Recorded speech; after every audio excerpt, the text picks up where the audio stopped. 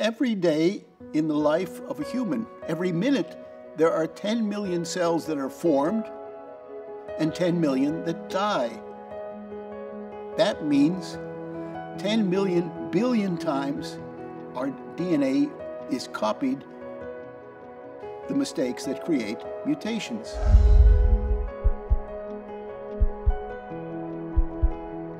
What is cancer? What is the essence of cancer?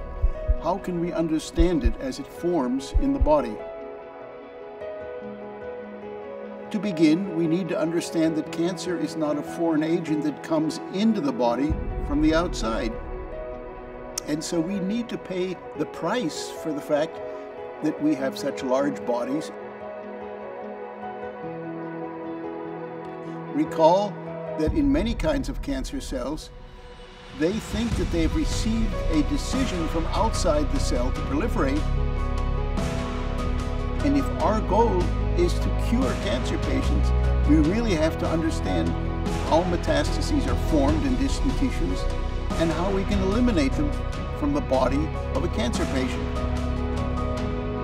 Why, for example, should a breast cancer cell be able to grow in the lungs when the lungs and the breast represent very different environments, are killed by the metastases, not by their primary tumors?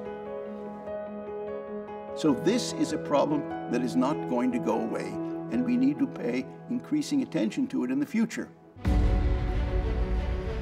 My name is Robert Weinberg, often called Bob Weinberg.